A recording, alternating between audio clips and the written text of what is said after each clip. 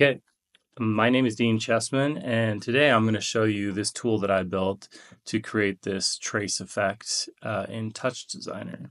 So, in a previous tutorial that I'll link to below, I showed how I created this effect from scratch.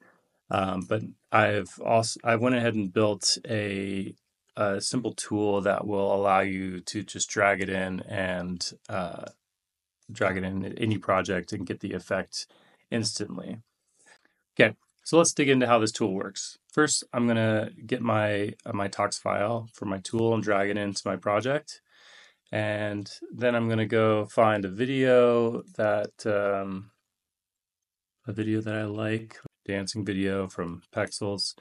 I'm gonna drag that in, and I'm gonna pull it into a null, and then right-click to view so I get a nice bigger view of it. Okay. Uh, Okay, so when I go into the motion tracer tool, I've got a tab here called Dean's Motion Tracer with different parameters that I can toggle on and off. So first one is to show the input. If I want to have that coming out of my output of the tool, then I can toggle that on and off here, and I'll show in a minute why that might be important. And then the movement threshold will increase. Actually, I'm gonna turn this off for now. Will increase what the threshold is for what I want traced out of the motion in the video. Okay, so moving that up and down, you can see you can add a lot more, a lot less. This could be something you could drive with the audio reactivity if you want to have a lot going on at once or not much at all. There's obviously the tools here for the line thickness. I can also pick a line color.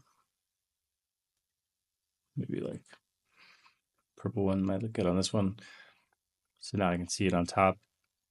And then I've added this option called a squiggle. That's what I'm calling it. So I can add sort of a curved effect to the lines. And then I can change the detail amount of the squiggle. So whether I want it to be really, really squiggly and kind of watery almost, or if I want the squiggles to be a little more spread out and just kind of curved away from, or curved around. So pulling those all the way up, I can also, turn the squiggle all the way down and leave the amount all the way up. Just gives you a couple more options to look at. So pretty basic, simple options here. Some of the things I could do with this. So instead of just having the output come out at the end of it, I could turn off the input in the tool and then do something like add a bloom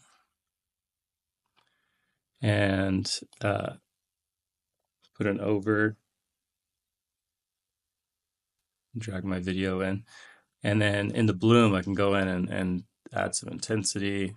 Maybe I'll go in and change this color to like more like a yellow kind of, like a lightning sort of effect with this. And in my bloom, I can go in and kind of adjust like what's happening here.